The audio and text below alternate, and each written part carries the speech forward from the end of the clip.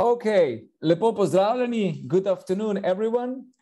It's a great honor to open the very first academic forum of this academic year at the new university here in Ljubljana. My name is Matej Avbelj. I'm a professor of European law and director of the new university, and I will be your host today at the academic forum dedicated to the European constitutional heritage. As you already know, this academic forum is taking place within the ambit of a broader project financed and supported by the Slovenian Research Agency and dedicated to the development of an integral theory of the future of the European Union. The future of the European Union is at the moment a very topical issue. It is not just a subject matter that would be relevant for academic research, but it also has a very big political resonance because for several months now in Brussels and all around Europe, a widespread popular discussion and political discussion within the political establishments, both national and supranational, a discussion has been going on the paths that the European continent, and in particular the European Union, should take in the future. And we here at the new university today, together in cooperation with the Polish embassy, have thought that when we are reflecting about the future, it is also important to be aware of the past. And therefore, we have dedicated today's academic forum, as already indicated, to the issue of European constitutional heritage.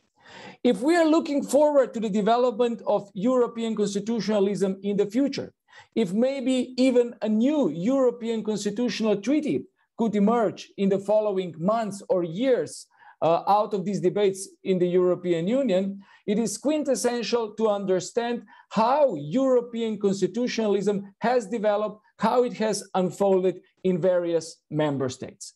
And today we have two member states that will be at the core, at the heart of our discussion. On the one hand side, there will be Poland, and on the other hand, there will be Slovenia. Both of these countries are celebrating important landmarks this year. Poland is remembering its constitution of 3rd of May from 1791, which means there has been exactly 230 years when this Polish-Lithuanian constitution was adopted. And Slovenia, as you know, and this is probably much better known, Slovenia this year is celebrating the 30th anniversary of its own first independent and democratic constitution. It is my great honor to host today three excellent speakers who will help me to explore together with the audience the question of European constitutional heritage by looking at the Polish experiences and the Slovenian experiences. For the Polish side, we have invited His Excellency Krzysztof Olendzki, who is a Polish ambassador to Slovenia. Very warm welcome. And an expert in history, and especially Polish history, Professor Richard Butterwick-Pawlikowski, who is a professor at the University College London, as well as at the College of Europe in Natolin, Warsaw. And our third speaker will be Professor Peter Jambrek, who is, among many other things, a president of the new university, but who is also someone who can be easily and rightfully considered as the founding father of the Slovenian constitution. A very warm welcome to all three speakers. Thank you very much for being with us. We have decided that we will first pass the floor to His Excellency, because Your Excellency, you have to leave us in about 10 minutes for another important meeting, for an opening of another important meeting. And therefore, I would like to invite you first to say a couple of words on the importance of the European constitutional heritage, on the Polish experiences, you yourself being a historian. So I would really like to hear from your side about this very important subject matter. And then I will invite two other speakers that are today with us. Your Excellency, the floor is yours. Hello, everyone. Thank you very much, Professor Avbelj, for this very warm welcome. And thank you very much, Professor Butterwick and Professor Jambrek, for joining us here for this debate. In fact, it's a very important debate for our time, for our days. First of all, explaining the roots of European constitutionalism, explaining, how much constitutions are important for the political culture of different nations. In fact, looking back in the history of Poland, Constitution and the Bill of Rights was not only the most important document, but it was also the kind of the cornerstone for the society and for the state, for ancient Poland and for modern Poland. So when we are looking back, for sure, we must think about the tradition, how the rights were established and how the rulers were settled in their rules. So both Slovenia and Poland, we are having a more or less common heritage. It's so-called knježný kamen, and the way in which in the very ancient times, so the 7th, the 8th centuries, the rulers of the Slavic tribes were elected, and how those societies were seeing their liberties, they were seeing the way of the auto-government. So when we are passing forward, we are realizing that in the 1st century in Poland, we are starting to experiment with a new type of state. The state created not by the rulers as of dominus naturalis, the heirs, those who were owning the state, but first of all, by those who were equals, those who were forming estates. So nobility, then citizens, so inhabitants of the cities, and then also peasants.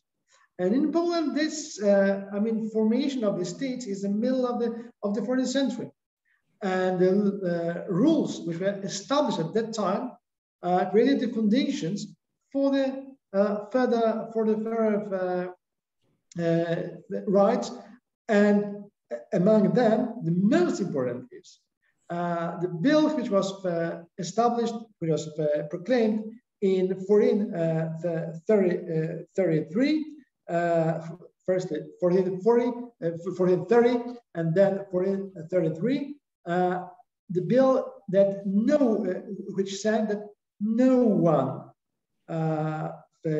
be arrested without the court verdict. So neminem captivabimus nisi jure victum. And it entered into vigor just immediately after being proclaimed the second time in the 1433.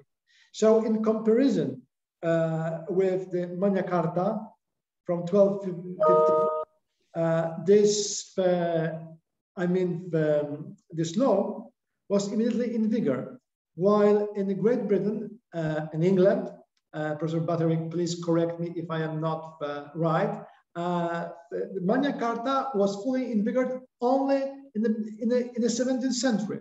So it needed at least some 100 years to fully implement this law.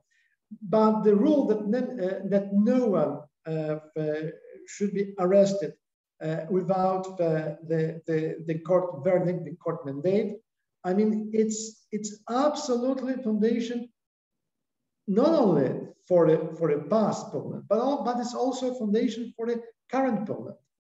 And it's the absolutely foundation for the political culture of Poland. The second element that I would like to mention, which is also a very important step ahead in the forming of the Polish constitutional tradition and also European constitutional tradition, is the constitution of 1505 called Nihil Novi. And it was translated that nothing about us without us. In this sense, citizens of the Kingdom of Poland and Grand Duchy of Lithuania, they were establishing the fundamental rule that no one can decide without our consent. And that's the memory about this constitutional Nihil Novi from the 1505 is lying in the bottom of the political decisions that are taken right now, today. So we were entering into the European Union being convinced that after this moment, no one should decide upon us without our consensus. And it's absolutely clear, not only to Polish politicians, but to every Polish citizen. And here it's another element here which should be added before we will pass to the Constitution of the 1791. So as the Constitution of the 1573, the first, the Act of the Confederation of Warsaw, where every citizen, so nobility, decided for the religion tolerance. So no one was persecuted because of its or her religious convictions. And it was the first act of the time, which is exemplary also for today. And together with this act of the Warsaw Confederation, we are having another very important act. That's the Henrician Articles, or the Articles of the King Henry, which were the group of regulations, group of law, which was a kind of the constitution, which after the King Henry de Valois, which became the King of Poland and the Great Duchy of Lithuania, every king should swear before taking the power.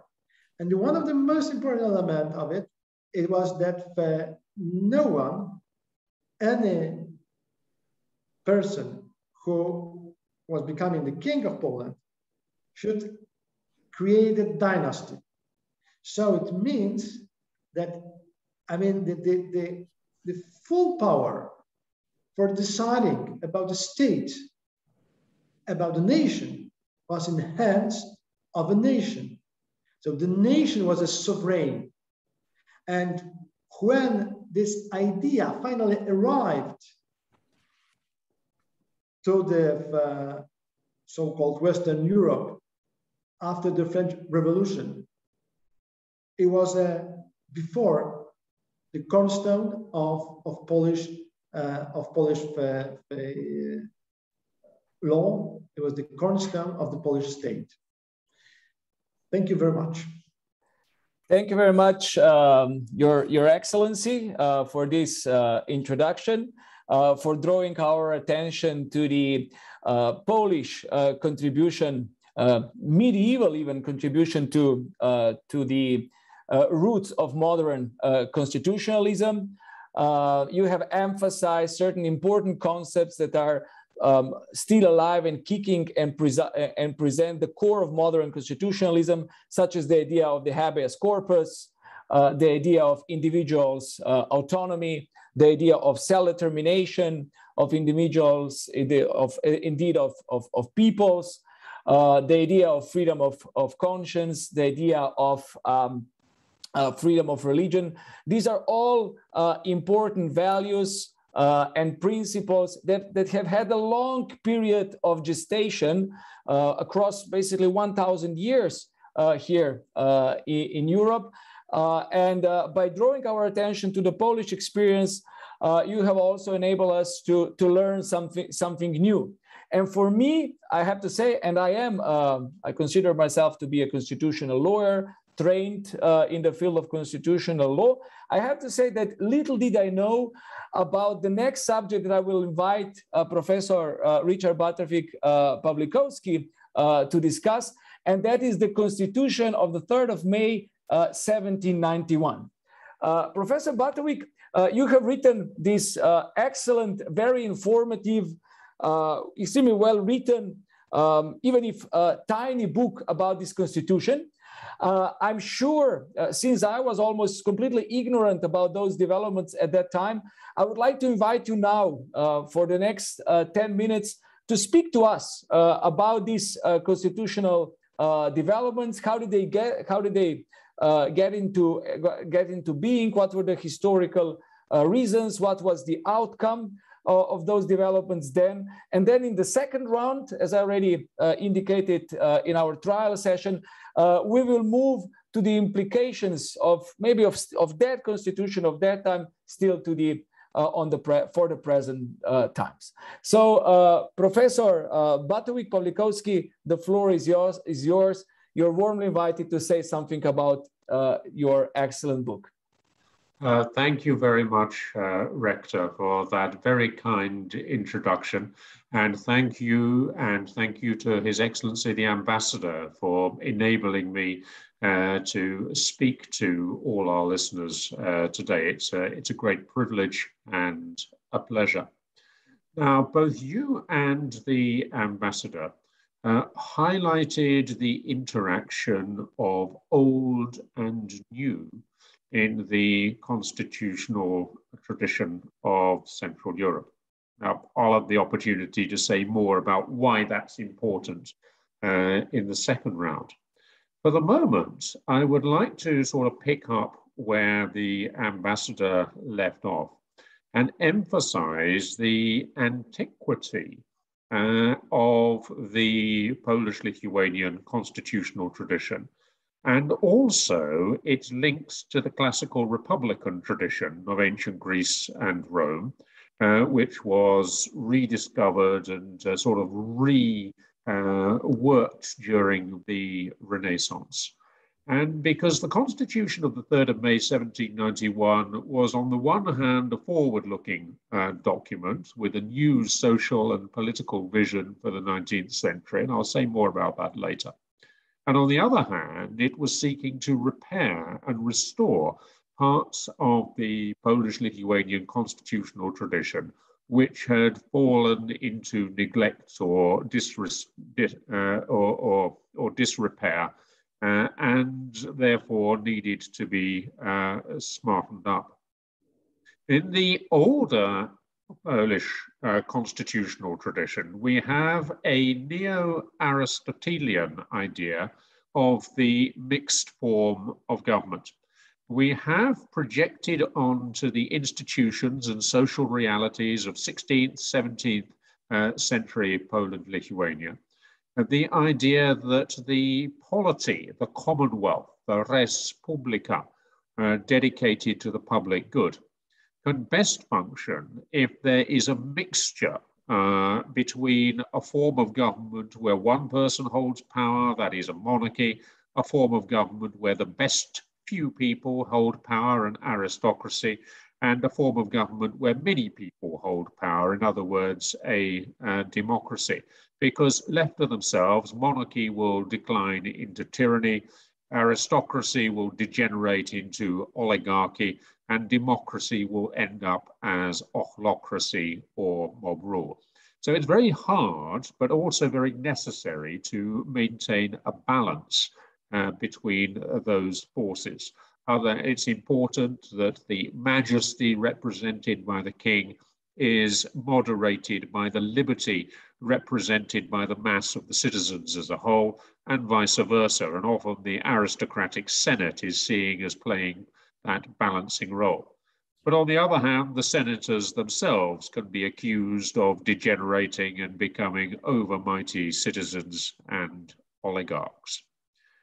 Well, that more or less fits the institutions of the Commonwealth, providing we accept that the very numerous nobility, as much as somewhere between 5 and 7.5% of the population, was in fact the democratic element. Now, of course, we can say, what about the peasants who constituted 80% of the population? But then shouldn't we apply the same kind of criteria to ancient Athens or ancient Rome with their very large populations of slaves? And the lot of a peasant in the Commonwealth in the 16th, 17th century was not the same as that of a slave. Anyway, the Commonwealth fell into crisis, its balance was upset, it lost its de facto sovereignty and became a sphere of influence of the Russian Empire by the beginning of the 20th century. And during a long period of peace, on the one hand, you have some fairly anarchic politics in which nothing seems to be able to happen because of the effects of the rule of unanimity, the liberal veto within Parliament, and also the very limited prerogatives of the monarchy. But peace brings prosperity. Prosperity helps to bring cultural, educational, and intellectual revival.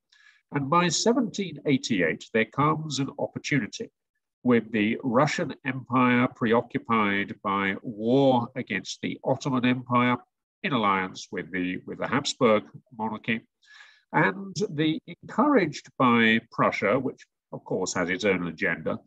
The Parliament or Sejm of the Polish-Lithuanian Commonwealth throws off the Russian guarantee of its institutions and starts to decide about the Commonwealth's politics as a sovereign political body, very much applying that principle that the ambassador mentions, nihil novae, which can also be put as nothing concerning us without us, nic o nas, bez nas.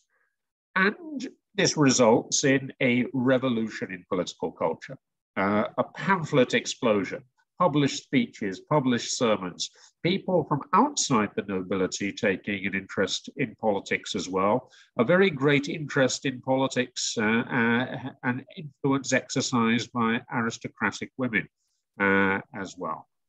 And this Parliament manages to triple the revenue, quadruple the army, establish institutions of local government. But it's very difficult to find a consensus on the form of government. I should say that this Parliament can take decisions by majority vote because of the institution of the Confederacy, a kind of state of emergency when the rule of unanimity is set apart. This Parliament is held under the auspices of a confederacy, or so it's a confederated Sejm. Finally, there's a compromise between the king and the leaders of the more enlightened, the more reformist part of the opposition, and together they negotiate the form of government. I'd just like to share a screen, if I may, to show you the scene on the 3rd of May, 1791. Now, where's the share screen button? I'm not sure that I can manage that. No, I'm afraid oh, here it is at the bottom. There. Can you see that, everyone? That gives you a sense of what was happening on the 3rd of May, 1791 in the Polish-Lithuanian Parliament. And on the right is the official diary of that session. Now, this was not a regular parliamentary procedure. There was a fear that of obstruction, the use of procedures, that the agents of foreign powers would get involved. So about 100 or so parliamentarians were led into the secret. And then there was this reading out to great enthusiasm, both from parliamentarians and from the public. And towards the end of the day, after long debates, there was a serious debate on this. It was acclaimed by the swearing of an oath, and this is the moment that's presented in this drawing. And then 2 days later, the procedure was legalized. There was a unanimous resolution that what had been done 2 days earlier was in fact the will of the nation. And even some of those who had protested 2 days earlier now accept it. So if the revolution was of dubious legality on the 3rd of May, it was made legal on the 5th of May. Now, regarding the content of this law, which was called the law or the statute on government, later on it was referred to as a constitution. A constitution in traditional parlance was a word for a law or a statute. But from then onwards, it was also used to refer to a constitution in the modern sense of the word. It was deliberately compared with the American Constitution, which had been passed 2 to 4 years earlier. So in that sense, it was a constitution in the old sense of the word and a modern sense of the word. And this was a solemn fundamental law that set out the chief institutions of government. And it also set out citizens' relationship to those institutions of government. And the whole was based on the values shared by the political community. So I certainly regard this very much as a constitution. It is relatively short. It is 3,700 words long in Polish, and it is a wonderful piece of political rhetoric. There is a great deal of didactic and persuasive explanation in the text. It uses the opportunity to advance a much more open vision of the nation than before. There is a preamble which justifies the extraordinary means needed to introduce the Constitution.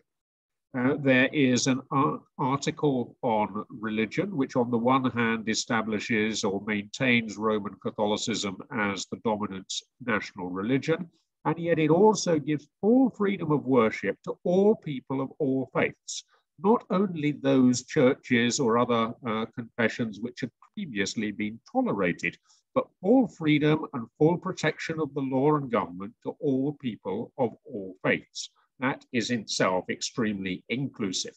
And then there are 3 articles on the social structure. It's still a traditional social structure.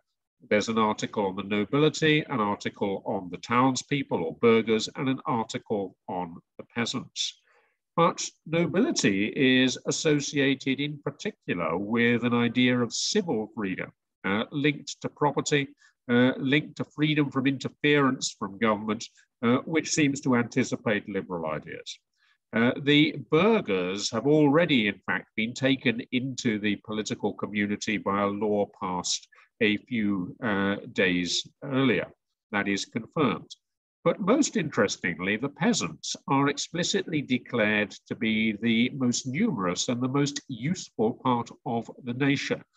This had hardly been acknowledged before, the idea that peasants might be part of the same nation as the nobility.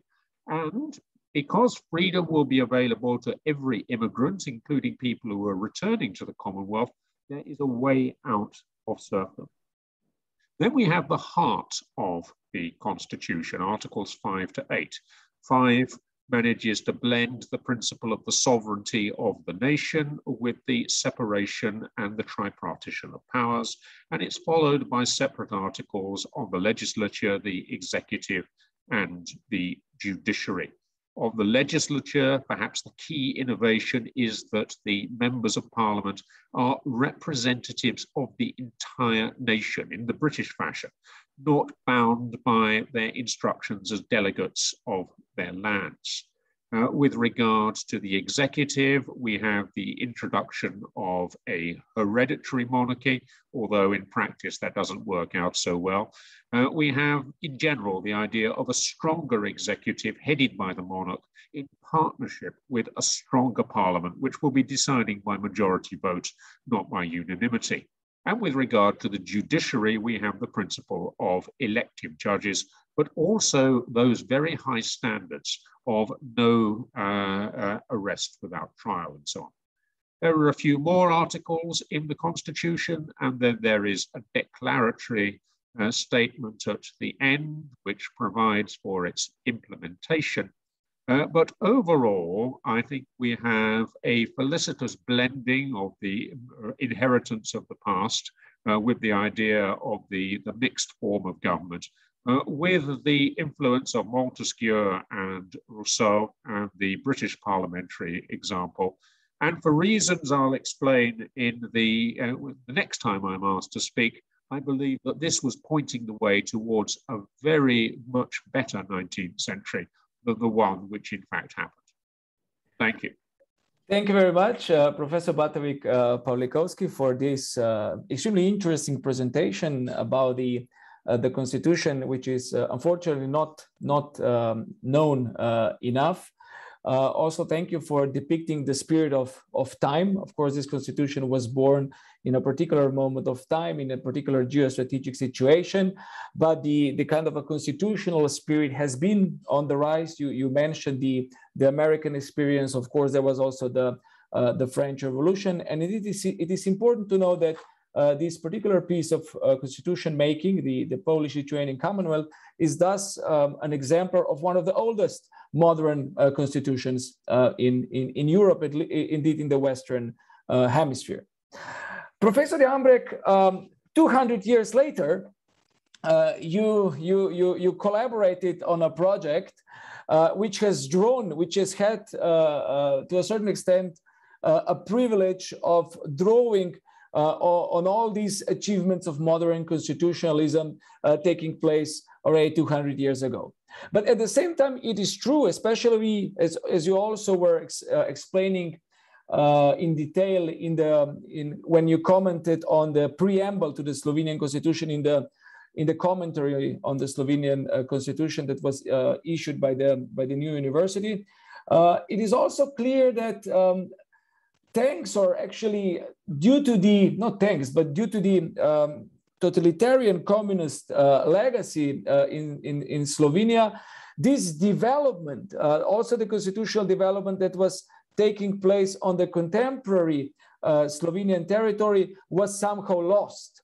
And to a certain extent, and correct me if I'm wrong, in the times when you were with your colleagues working on a new Slovenian constitution, you had to establish the connection back prior to the time when that Leninist constitution was imposed on Slovenia. So tell us a little bit more how you had conceived of your endeavors at the time, what were difficulties, and what was the constitutional heritage that you relied upon in drafting the contemporary Slovenian constitution. Thank you very much, Rector. Well, I wouldn't say I'm confused. I even don't think that the ensuing debate should be or is doomed to be chaotic. Let us try to see what could be common grounds of a discussion between a professional historian, a diplomat, and the two of us who are actually students of present-day constitutions, the European constitutions, Slovenian constitution in specific. And well, that's why I'm afraid, and I apologize, my introductory words will be a little bit confused as well. It was mentioned, and I'm very well aware of the magnificent history of the Polish-Lithuanian constitutionalism. If I'm not mistaken, the 3rd of May Polish-Lithuanian constitution of the two nations never really got into practice, never was implemented as a working, practical constitution which would be the highest rule of the empire. And in this sense, I would assume it would be similar to something that we call in Slovenia the writer's constitution. The writer's constitution was written in the year 1987, and it was pronounced in a public gathering in April 1988. And please note that this date precedes the fall of the Berlin Wall by almost 2 years, a little bit less. So the idea of the writer's constitution, written by half a dozen of authors, 2 of us were lawyers, the rest were poets, literary critics, philosophers, writers. And what we have done at that time was just an intellectual exercise. We never thought that a constitution which we aimed to draft would take place as a practical, valid law in the Republic of Slovenia.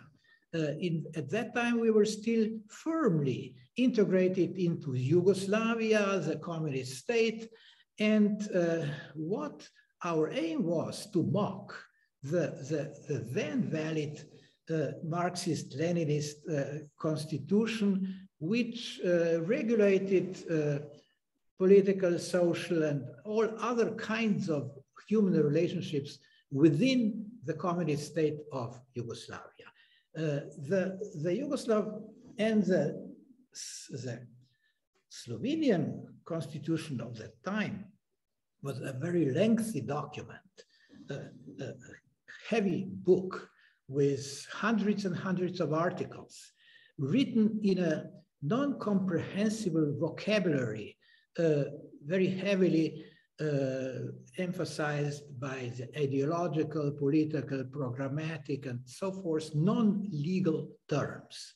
So what we did in 87 until April 88 was an attempt to write a short, clear, precise legal documents following the Western European constitutional heritage and principles. So the constitution defined the rights and freedoms of citizens and foreigners following the European Convention on Human Rights. It regulated main institutions of the state following the German examples, and also constituted a court which should secure the implementation of constitution forever. So here it was a short, clear, simple text which was promulgated with no intention of or even no hopes to be implemented in practice. Anyway, we didn't know that, but a year and a half, 2 years after that, the Berlin Wall fell, the Soviet Empire imploded, and Slovenia found itself within a disintegrating Yugoslavia, seeking for an independent state, sovereign state of the Slovenian nation. Okay, in April 1990, there were the first free, fair elections to the parliament of Slovenia. And there, the democratic forces, the new parties formed in an improvised way a year ago before the elections, won the elections, and their only promise to the voters was to constitute a new sovereign state of the Slovenian nation, founded and following the constitutional principles of the writer's constitution, which was at the hands. So to our surprise, the history was very, I would say, forthcoming to us, and what we have written as an intellectual exercise to mock the regime became and is nowadays the liberal Slovenian constitution in power. Well, just to remind us of the main thrust of the new constitution, the writer's constitution, is to dethronize, to put down from the throne the majesty of the Communist Party, and give power to the people. So in this sense, the feudal communist system of a monarch, a party elite, which was considered vanguard in all the senses, was lost its throne to the advantage of the people. Well, you mentioned very generously not the Slovenian, but Carantanian example from the 11th century, a ritual or ceremony whereby a new ruler of this ancient Carantanian state, presumably also Slovenian. I don't know to what degree it was really Slovenian and to what degree it was a mixture of all kinds of Slavic and indigenous tribes inhabited this territory, was really described in accuracy as it really happened. What is maybe interesting is that there are references to this consent given by the people of Carantania to the new ruler.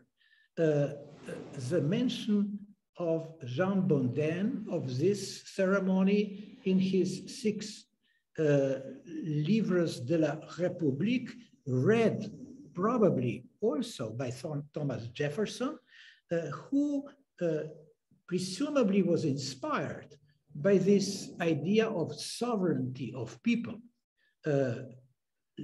legitimizing the new ruler of the country.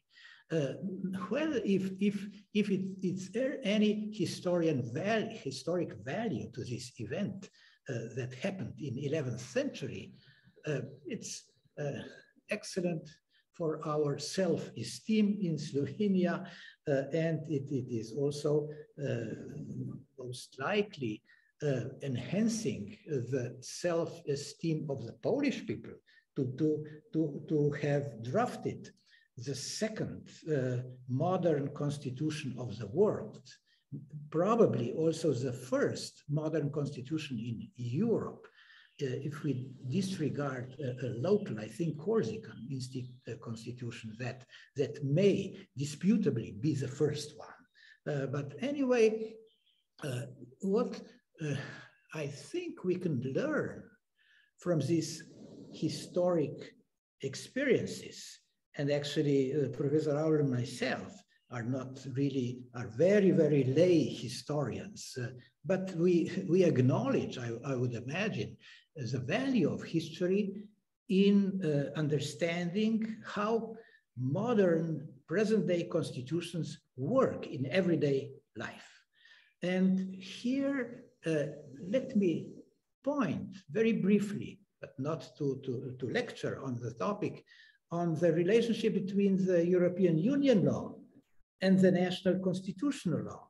And here, Mr. Butterwick, you are the first one to call upon you to give us a non-historian constitutional view on the Polish Constitutional Tribunal's judgment of, I think, 11th of October this year, which is very well known, very well reported upon, and it's a privilege that Professor Avbelj and myself differ in our academic evaluation and understanding of the Polish judgment.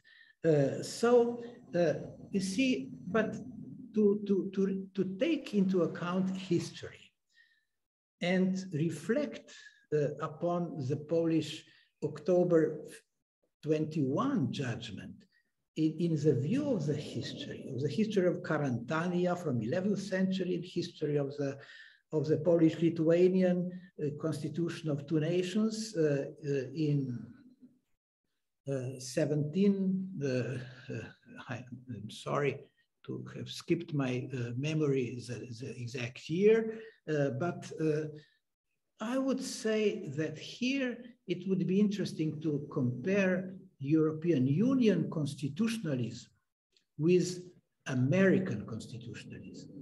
United States is a federation. In a way, it's a unitary state. Its federal government is very well embedded, strong, but also takes into consideration many specifics of the member states. And if we try to compare European Union constitutionalism and United States constitutionalism on a federal level, then I think it's important to reflect, to consider the history of United States and the history of European Union as a union and as a union of nation states. And here it's a radical, I would say, difference between the two historic roots of the two constitutionalisms. European constitutionalism is not only 1,000 years old, it's much longer. It stems from the history of ancient Egypt, the Egyptian civilization being taken over by the Greek and old Roman civilization. It stems from the split of the Roman Empire into the eastern and western part. And it is here, let us see. You see now the Polish-Lithuanian state in the yellow, and you will see below the Austro-Hungarian monarchy or Habsburg monarchy, which lasted up until 1914. There are two major empires, geostrategic, historical, and cultural entities, and United States have never experienced anything like that. It's a short history of newly formed territories, which considered by their founding fathers to unite in order to be able to defend the territory of Northern America against the colonial and other powers of the time. So here I would stop. Maybe I was too long already, but there are some introductions to the maybe later.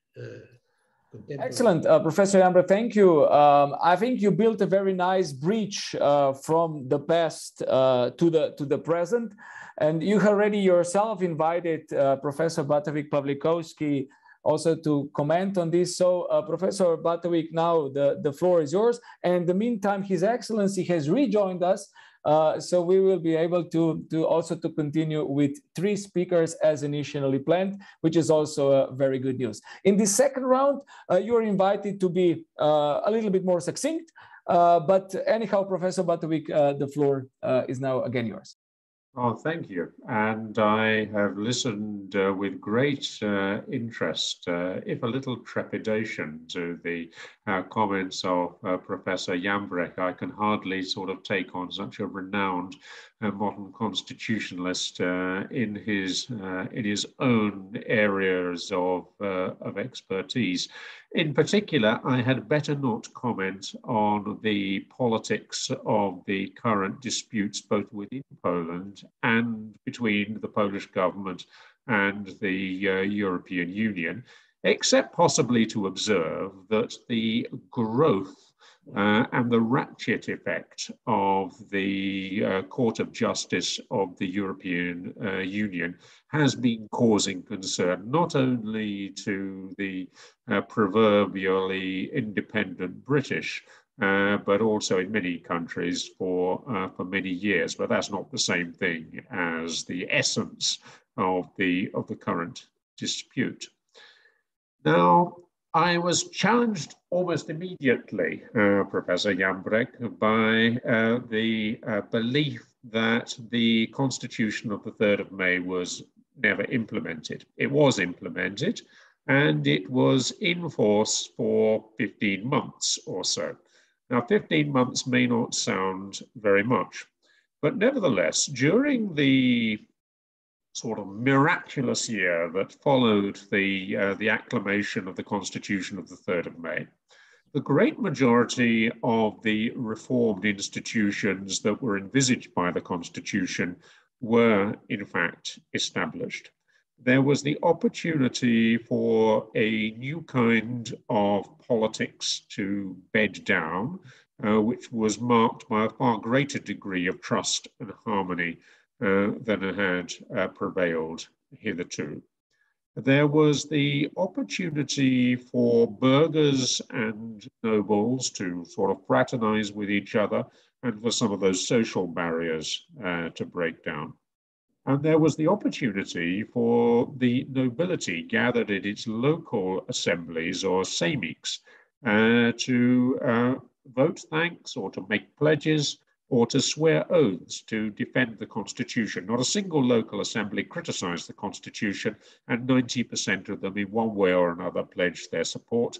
And that support was particularly strong in the Grand Duchy of Lithuania, possibly as a result of the reiteration of the status of the Grand Duchy in a subsequent law passed in October 1791, known as the Mutual Pledge. Now, you can still say that, okay, so it was implemented and it looked good, but it was only 15 months. My response there is that it's a bit more than what you call a writer's constitution. Now, in your particular case, your wonderful constitution did in fact have an unexpected and wonderful afterlife. But the Constitution of the 3rd of May was not one of those that was written and then sort of was simply put away. A candidate for that might be something even earlier than the Corsican Constitution, and those are the pacts of the Zaporožian army with its leader, written by Filip Orlik in 1710, but then that really was a document created in exile that was never actually implemented at all. Why I think this matters is because there is a perception that the Polish-Lithuanian Commonwealth was a failed state, that it was ruled by an anarchic and oppressive nobility that was superstitious and fanatical, and that in the end, three better governed neighbors, the Russian Empire, the Kingdom of Prussia, and the Habsburg monarchy, put this failed state out of its misery through the second and third partitions. And in its place came Ordnung, order, and the supposed sort of rule of law, and the imposition of civilizational progress such as compulsory fire insurance and numbered houses, the sort of things that sort of Habsburg and Hohenzollern bureaucrats delighted in.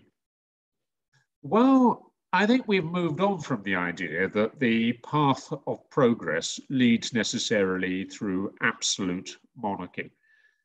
This could lead us to the idea that, that things like toleration, the rule of law, democracy, liberal ideas of individual freedom and security of property are all imports from the West, and that they came to Central and still later to Eastern Europe as rather shallow and late imports, and that the region never produced anything of value that has had a lasting impact.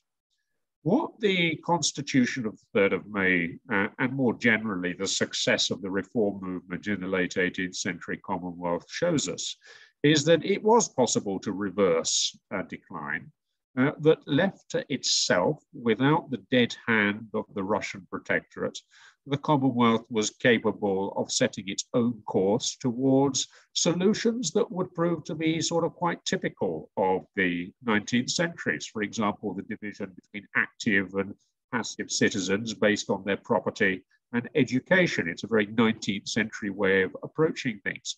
And this was the vision in particular of the radical reformer, the Reverend Hugo Kołłątaj. This was the sort of the trajectory that the Commonwealth was on, had it not been so rudely interrupted. But of course, it was rudely interrupted by the partitions, and therefore a great deal of 19th and 20th century Polish history ended up in the form of sort of romantic risings, and perhaps in the less than entirely parliamentary democratic approach to rulership shown by Józef Piłsudski and Roman Dmowski and others in the interwar period.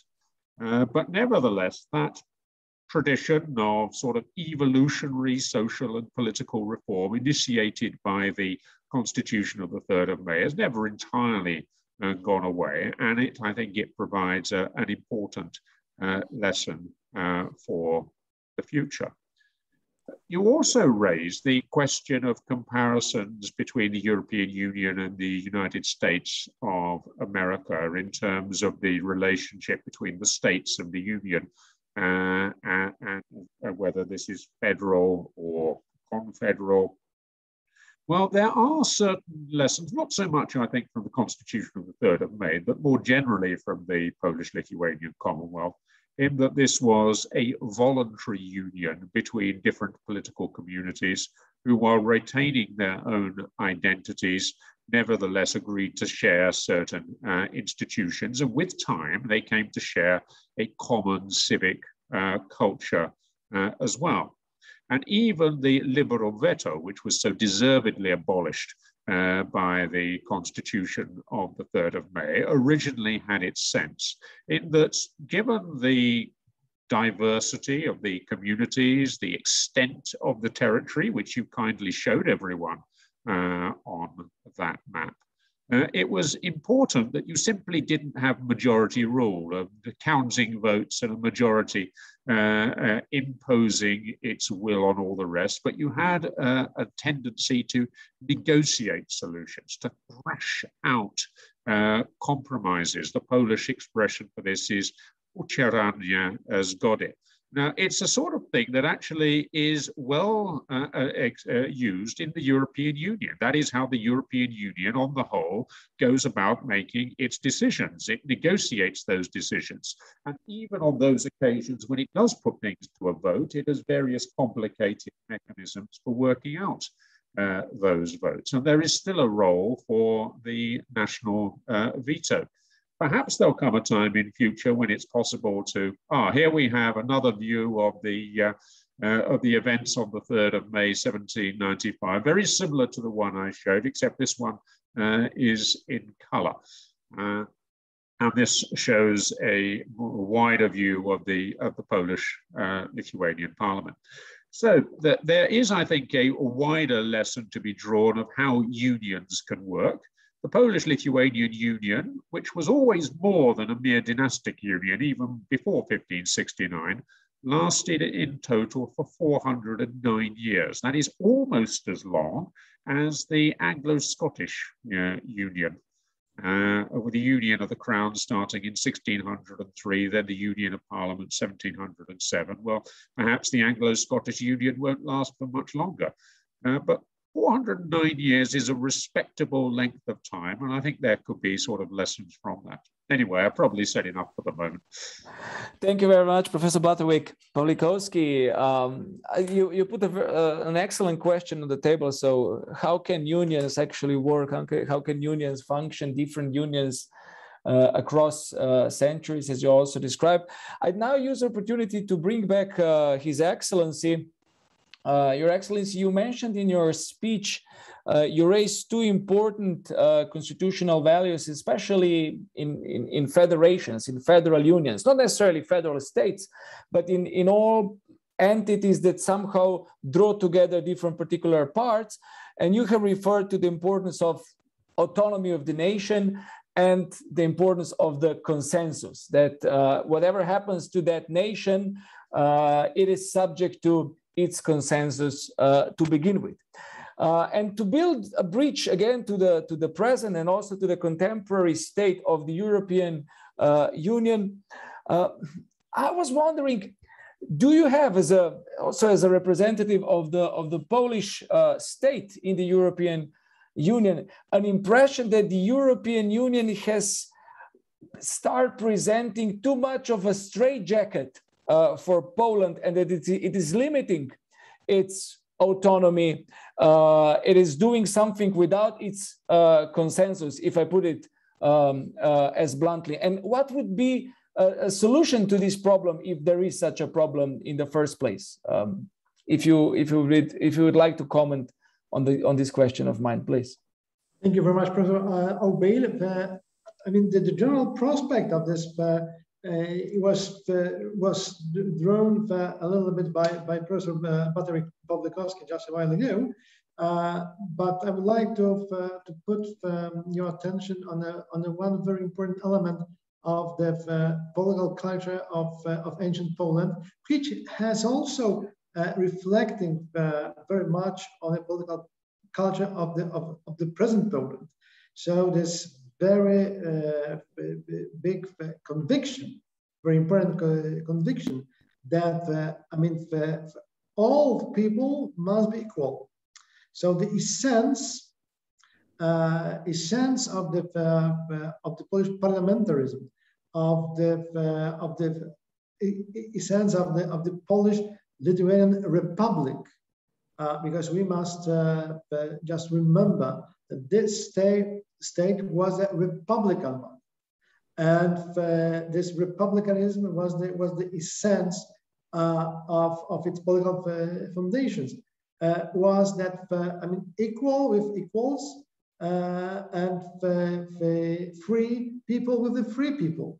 So nothing has changed from the time when Poles are thinking about I mean, the relations inside the union, inside any kind of the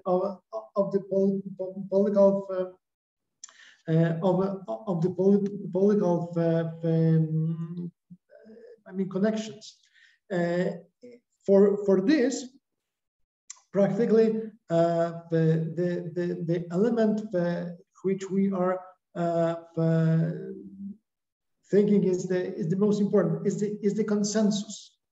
So bringing the element of the consensus and of the conviction that everyone is equal with the others, which was very, very difficult in the ancient Poland, because between deputies to the parliament, deputies to the Sejm, we had just a small mobility, which from time to time owned nothing, and big magnates, big people who were owning several towns, and they were like a princess. I mean, in the terms of the European conditions, but they were all absolutely equal, and this equality is very important and fundamental right now. Also, when European Union is trying to make the foreign politics, we experimented it just in the past days. How important is it, and how much I mean, the Polish citizens are sensible on it, and how much many other European citizens are sensible on this particular equality. So here was mentioned from time to time the question of the rule of law. So when we are talking about constitutionalism in Poland and in general in Central Europe, the fact that the courts were absolutely independent from the royal power and the rule of law, so the justice, serving the justice, was the fundamental idea for the political nation. I mean, it means that this element is absolutely crucial for all of us, also right now.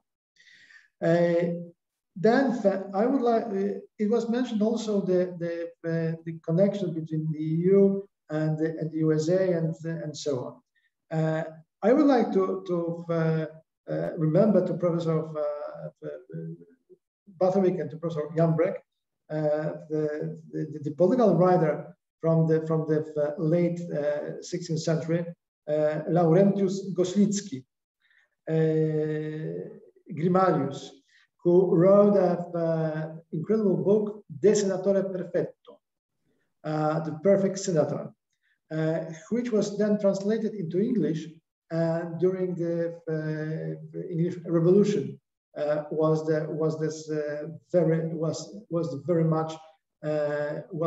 very much yeah, that's it.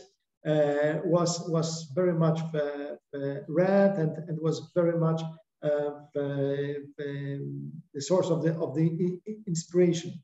But then after all, it was this particular book and his thoughts were also the inspiration for the fathers of the American Constitution. And that's very important parallel between the Polish republicanism of the 16th, 18th century and the American republicanism of the early stage of the United States and in general of the American democratism. So this is the very important element which is linking Poland with the America and which making us to think about European Union as a Republican project. So we are trying to put apart this any kind of the idea that the European Union would be not a democratic and Republican entity. Thank you. Thank you, Your Excellency.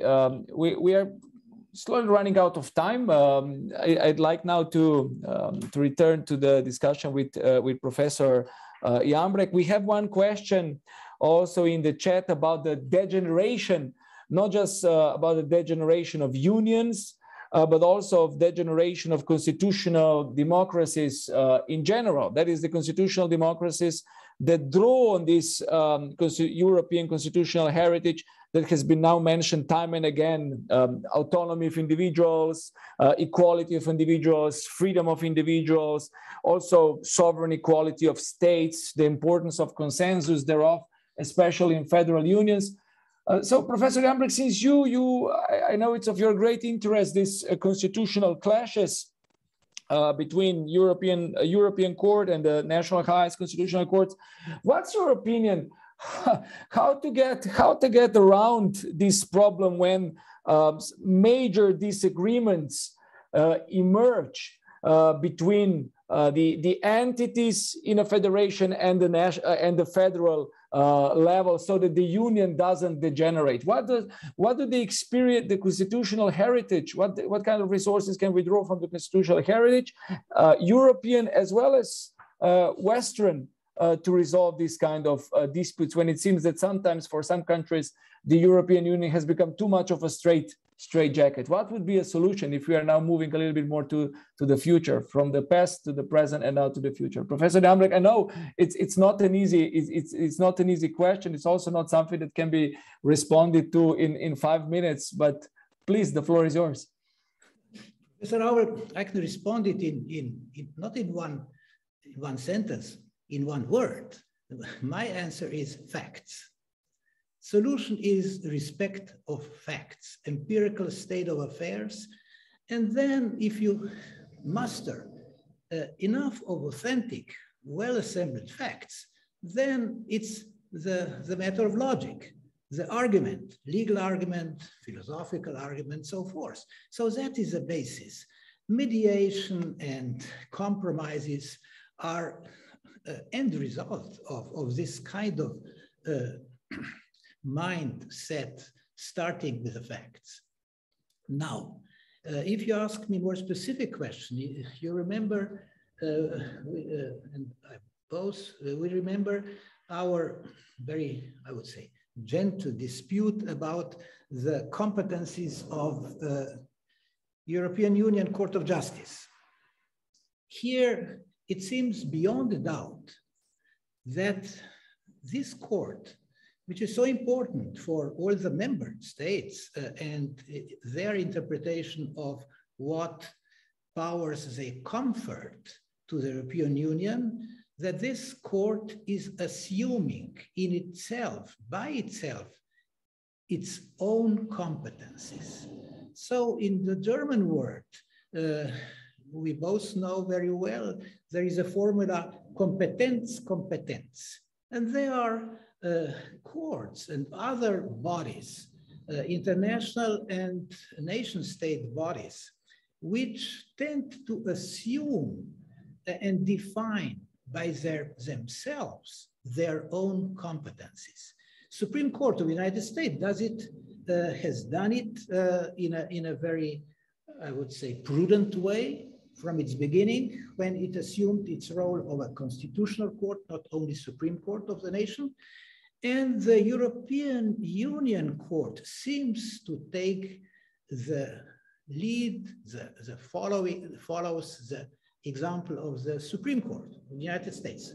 Now, I developed an argument that the competence formula acts and has different effects in a federation, federation being a sovereign state, and a union whose founding base is not a constitution which constitutes a nation, but treaty, two treaties. And these treaties are voluntarily signed by member states. So would the European Court of Justice have a legitimate or even legal right, according to the international law principles, to assume its own competencies, as it does, obviously, nowadays, also in the Polish case, very, very precisely. So here, I remember you answered my question. When there is a conflict of competencies, competence, in the end, it's not solved by legal means, it's solved by a power play in political sphere. And here, may I end my answer to your question by this chart. You see the red line cutting Europe from north to south, from Riga to Budva in Montenegro. It's very well known north-south divide, which was also not only described by Samuel Huntington in his Clash of Civilizations. It's for us in Slovenia, for the Balkans, it's very well known that this divide follows the old divide between Eastern and Western Roman Empire. And it was drawn in 5th, 6th, 7th century by Diocletian, but it also follows the divide between the ancient Greek colonization and the Western Roman part of the empire. So, and this divide goes along the Riva River to Danube, along the Carpathy and north to the north, where it meets much later drawn divide, which here I would ask my fellow professional historian to correct me, drawn by the Grunewald battle in 1410, where and when the Polish, Lithuanian, and Allied forces defeated the Teutonic League of mainly German kind of armies assembled at that time. This major battle of the Middle Ages defined the northern part of this North-South European divide. Now, Huntington stated that the eastern part, to the east of this divide, marks the division between Orthodoxy and Western Christianity. But somehow Samuel Huntington was not interested enough. He did touch upon the internal division of Western Europe as well. But nowadays, for us, member states of European Union, forgetting the United Kingdom, which is happily exited of the European Union and is now on the side of commentaries in favor of the Polish dispute over its judgment. So here the divide is actually not northwestern line, but a chain of nations from Latvia, Lithuania, Poland, Czech, Slovak parts, the Catholic parts of Ukraine, getting down to Hungary, Austria, Slovenia, Croatia. So what do we see? We see on the west of the divide, a chain of Catholic countries, Catholic. And on the west, there are Protestants. On the east, they are Orthodox. But somehow the chain is divided by this old historic Catholicism versus Orthodoxy and Protestantism battles which defined the history of the Middle Ages. Of course, the Catholicism is not anymore a powerful factor in our countries. The Czech, for example, believe in Catholicism only by 18%. They're mostly atheists or agnostics, but we know from the Slovenian experience, even if you are not a Catholic, your family upbringing, education follows the century-long teachings of the Ten Commandments taught by the Catholic Church. So anyway, you see here, I would correct Mr. Butterwick that the Polish-Lithuanian Empire, Commonwealth, as you say correctly, didn't last only 409 years. It lasted from the Grunewald battle in 1410 until nowadays, when we have, for example, revival of the Visegrad Agreement in the 14th century by the four countries, Czech, Poland, Slovak, and Hungary, and now extending a little bit to the north and extending a little bit to the south. And it's still an enduring regional commonwealth, very informal, which nowadays becomes also an actor, a power player within the European Union. And that is, I would say, geopolitical, cultural, and historic background to the very urgent disputes originating by the Polish Constitutional Tribunal judgment of October 21. And here. Thank you very much, Professor Jambrecht. I think that unfortunately we have run out of time. The next lectures at the new university will be starting shortly, but we have within this debate over an hour and a half traveled this long historical arc from the Middle Ages to the present. we have closely and carefully debated the elements of the European constitutional heritage as expressed here in Central Eastern Europe, in particular on the examples of Poland and Slovenia. The foundational elements of this constitutional heritage that we have referred to were, again, those that built, that present the cornerstones of contemporary constitutional democracies. This is the autonomy of the individuals, their freedom and equality, their right to live in a polity which is autonomous, of a nation that has self-determination. And the nation, when it gives and reaches its consensus, of course, it can also transfer some of its competences to broader federal frameworks, supranational unions, such as the European Union is. I was very happy to have learned more about the Polish Constitution of the 3rd of May of 1791. I was also very happy to learn about its contemporary resonance. And I think the entire debate maybe paved already the path to the next debate, which is not just about, because the constitutional heritage is just but one reflection of a broader cultural heritage that at the end you, Professor Jambrecht, referred to.